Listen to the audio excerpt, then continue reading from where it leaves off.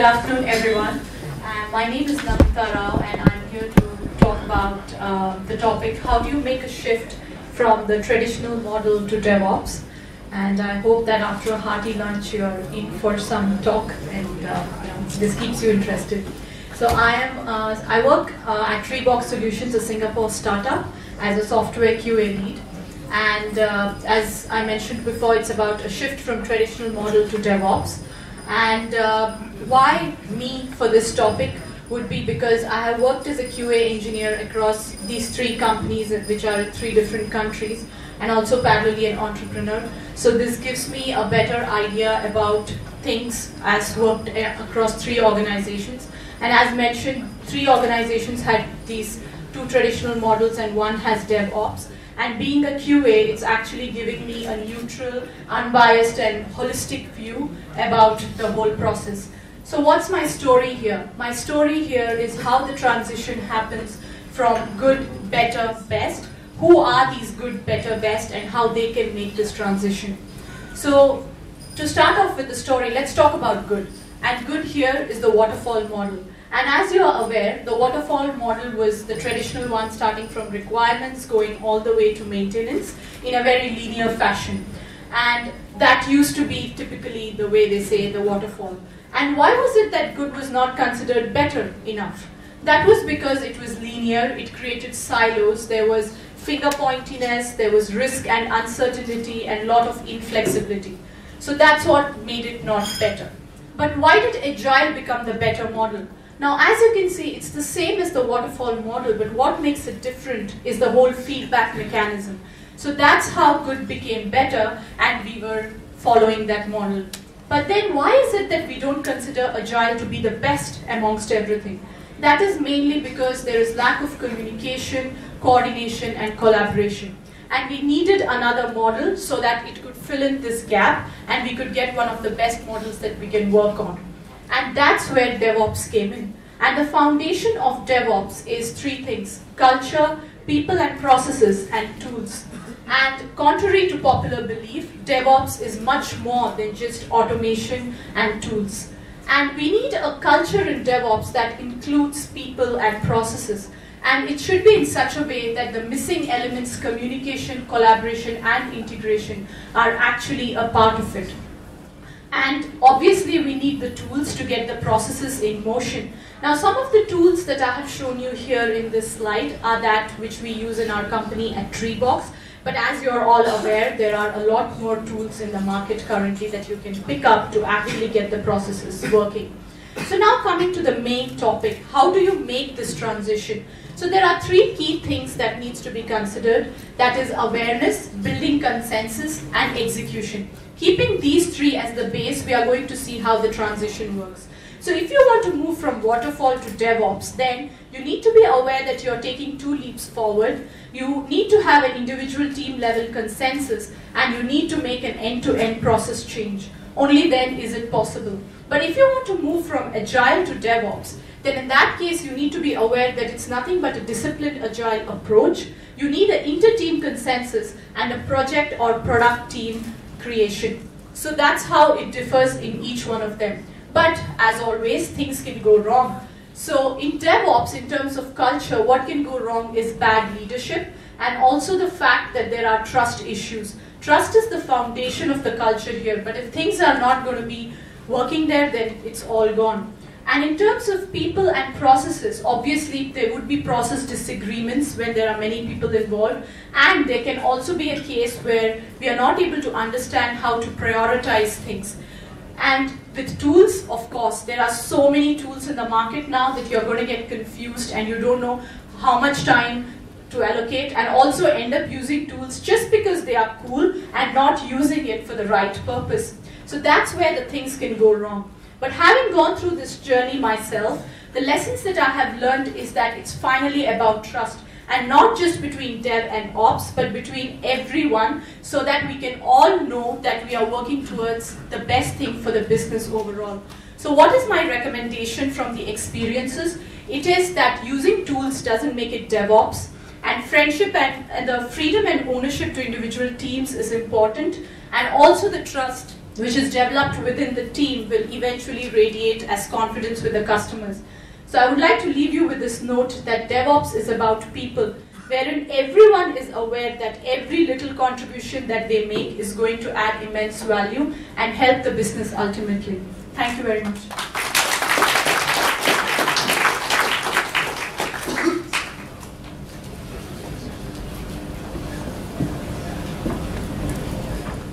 Hello, I'm Ini from ThoughtWorks. So today I want to talk a little bit about treating your repositories and artifacts. I guess first thing to think of, another buzzword, well, maybe. But I do have a kind of a concrete use case that we can use it for. So one of the concrete use cases is dependency hell. So let's walk through scenarios together. Just imagine the deployment here. You deploy the development, staging, everything is fine, you've automated a lot of stuff, all the environments are the same. So you're like deploying to production, everything was fine, you're high-fiving with your teammate, you're celebrating, going to get some cake and stuff, and then you're like, oh, actually, the monitoring looks a little bit red. Oh, it's fine, it will settle down after a while. But like, oh, actually, it's really red. Okay, well, let's have a look. Like typing your way through and thinking, what can possibly go wrong? And they're like, oh, that Nginx version looks a bit strange there. And they're like, well, can't be. Oh, they released a new version. Oh dear. Well, you're like, well, you're pretty upset, but you're like, fine, I will pin it to a particular version. It's upsetting, but whatever. And then you realize, oh, they removed their old version. Now you're really stuck. Sure, some of you had similar experience. I think maybe treating your repository as an artifact might be able to solve it.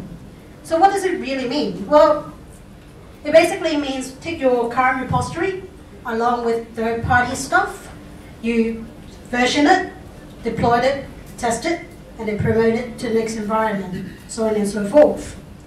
I know what you're thinking. You're thinking, you're talking about containers. Well, container is the next step up, and in reality, not all companies are ready to move on to cutting-edge stuff. So maybe this is an in-between solution. App is a tool that I've been using without any of the fancy stuff. It's just a good old DB repository. But what actually makes Apply shine is its ability to actually take snapshot. So what snapshot is just kind of what I described. It takes your repository along with third-party stuff and take a snapshot of that current state of the repository so that you can actually promote it to different environment. So another really cool thing that Apply actually does is it allows you to cherry pick. So you can have your snapshot and then you cherry pick the one that you actually want and remove the one that you don't want so that you move around smaller packages around environment.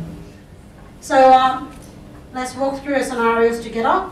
You have mirrors on the interweb, you take a snapshot of it and then put it into your local repository called mirrors. And we have some Nginx stuff there, Sensu stuff and Puppet stuff. And you notice there's two Nginx packages there. Now we have very hard-working developers developing code and creating package, putting it into the local repository, so another portion of it. Now it comes to time to actually integrate and do our deployment. So what do? Well, we take a snapshot of it and version it and create an artifact out from it. And you notice there's only one Nginx there, and it is the previous version of it. And then you take that, and then you serve it on your favorite web server and deploy it. So what actually also makes it good is when auditor comes around, you can actually show them these are the packages that we are going to deploy in this package, in this version. Another thing is to simplify your config management code in the sense that all you need to do is install latest. So if you want to install a different version, swap out the different version of your repository artifact. You have control. I think that's one of the most important things that we're trying to solve for. One of the many important things that we're trying to solve. We automate a lot of stuff. We're trying to make the environment the same. We don't like surprises. And hopefully by using this type of ideas will help you make things and have more control. So thank you. Talk to me if you have any question. Thanks.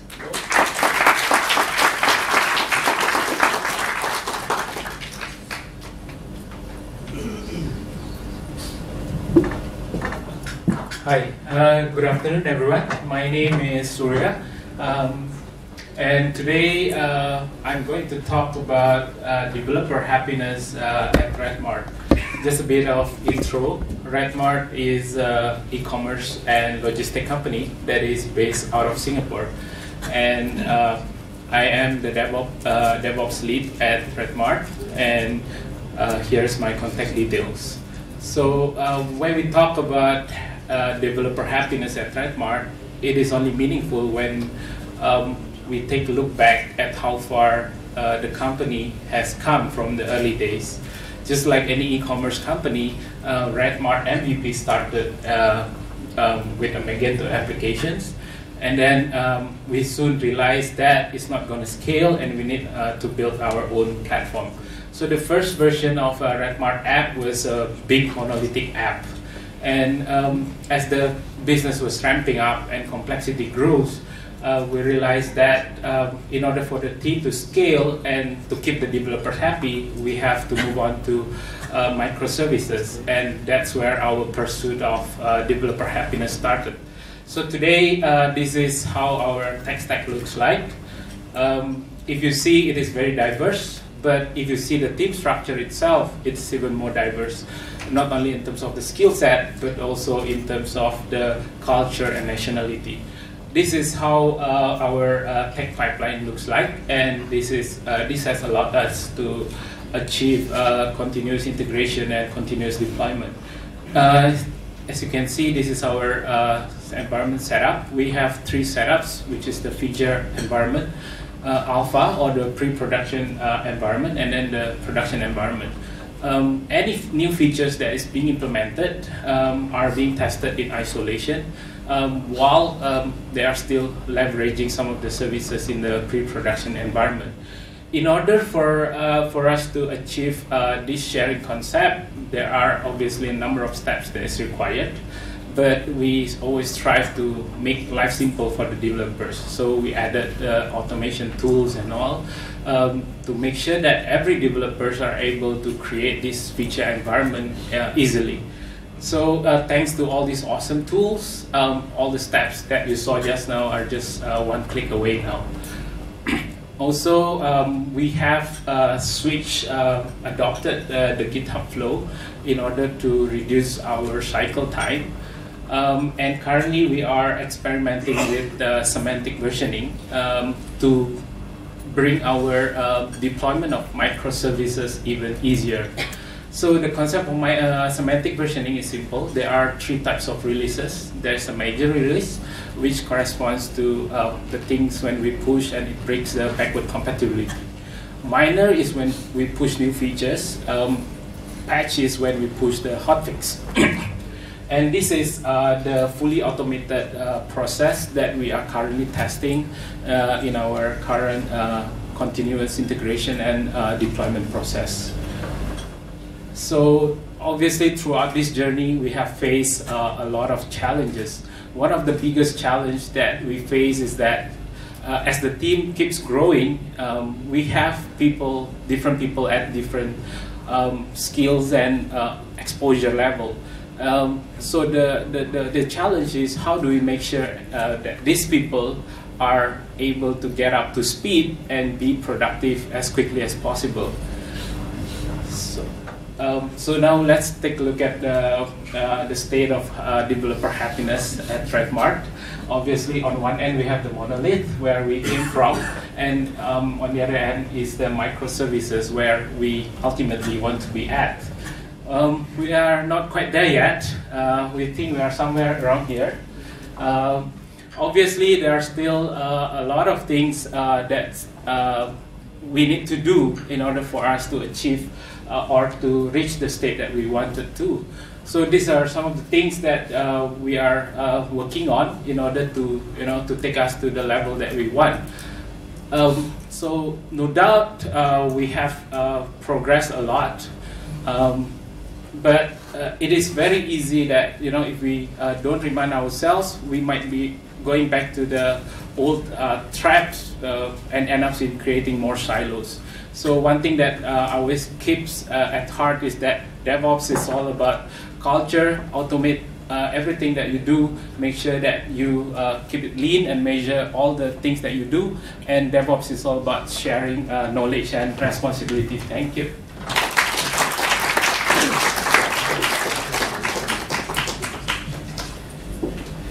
So this is my first Ignite talk, so this will be interesting. Very interesting.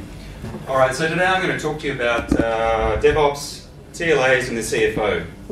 So maybe I could do it as a four-letter acronym, or maybe an FFLA. And you'd be like, gosh, what on earth is an FLA? And you'd be really confused if I did my whole talk using, three-letter acronyms.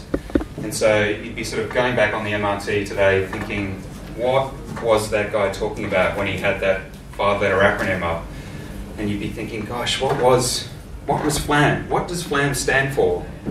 FLAM stands for, five-letter acronyms are meaningless, by the way. So today I'd really, really want to talk about how we get the CFO engaged with DevOps. And the thing about DevOps really is, it's not just DevOps, it's DevOps, Sec, Arch, Fic, which is really the shorthand way of saying developers, operations, InfoSec, and architecture. We've really got to invite our new best friend to the party. And you know who that new best friend is? It's the CFO. And CFO, by the way, doesn't stand for Chinese Feng Shui optimization, as one Chinese lady told me earlier today. It actually stands for this guy. And this guy is really, really important because he's got a big checkbook, and we love a guy with a big checkbook, don't we? In fact, we love a woman with a really big checkbook. But I won't go there because I'll probably be asked to leave the stage. So why would the CFO be crucial to DevOps? I mean, who here's invited their CFO along to a DevOps meeting? If you put your hand up, you're a liar. No one's invited their CFO to a DevOps meeting. You can see it, right? On a Monday morning, he's standing next to the CFO at the water cooler tower, and he's saying, hey, Mr. CFO, come along to a DevOps meeting. We talk about, continuous integration, continuous build. We talk about systems automation, pipeline release management, and he's sort of backing away, going, what on earth is this guy talking about? And so you try, he's looking at you like this guy, right? So you try a second denial of service attack using code speak. You say, if CFO has lots of money, invite to DevOps. Attendance equals mandatory. No attendance, shut down all IT systems. And so the CFO is really, really important because he's got lots of these. He might have guns, but he's actually got lots and lots of money. And do you need money to do DevOps? Well, I'd actually argue you really do need money to do DevOps. So you can buy lots of stuff, right? Because DevOps requires change, and change organisationally, tool-wise, systems-wise, architecturally-wise. It requires money to do that. And so who's got the most benefit from doing DevOps? Well, the guy that's got the most benefit from doing DevOps is this guy again, right? He's the CFO. So what do CFOs care about? They care about how much money comes in and how much money goes out. And what's DevOps supposed to do? It's supposed to increase the amount of money coming in, and it's supposed to decrease the amount of money going out. Right? That would make him happy, and it would make these guys happy too. They're the shareholders, by the way. They're really interesting. You should meet them one day.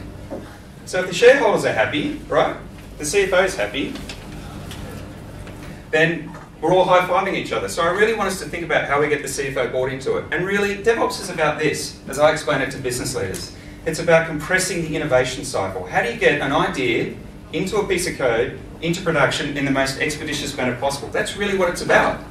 And when that happens, the sausage machine works, the business is happy, and everyone's high-fiving. And this guy, our CIO at Red Hat, he has this concept called, he wants to scare the business with his DevOps team. And not in a bad way, but in a way when the CFO in the business comes along and says, hey, we've got this idea, we've got some money, can you help us? And his team goes, yeah, sure, we'll have it up and running next week, and we'll have the first drop probably in about a month. And it's only going to cost you, about $5,000. And the business sort of backs away and go, whoa. We just came to you with an idea. We haven't actually got our act together. We'll come back to about a month's time. So this is the idea of DevOps really, really changing the game for business, and the CFO has just got a smile on his face. So this is where I want us to think about how we communicate to the CFO, because CFOs have really weird dreams from us, right? They think in terms of output per headcount, they think in cost-to-income ratios, balance sheets, revenue per employee, totally different speak. So I'm going to suggest to you 4 real quick things. The first one is around efficiency. We have to explain the efficiency to the CFO. Mr. CFO, if we do DevOps, we're going to have 50% more applications out per year, which is going to drive revenue in. The second one we want to talk about to the CFO is around the multiplier effect. And so that is, you know, Mr. CFO, when we do DevOps, we're going to bring more applications out to production, which is going to draw revenue in, but we're going to actually get things continuously improved, which is going to have a reduction in our costs. So that's got the multiplier effect, so that ought to make you happy. The third thing we really want to talk to them about is regulation. You know, Mr. CFO, you know all that money you spend on doing regulation and compliance? You know, well, maybe we could do that 20 to 30% with less effort and less cost, so that ought to make you happy. And then the fourth is we really want to talk about agility.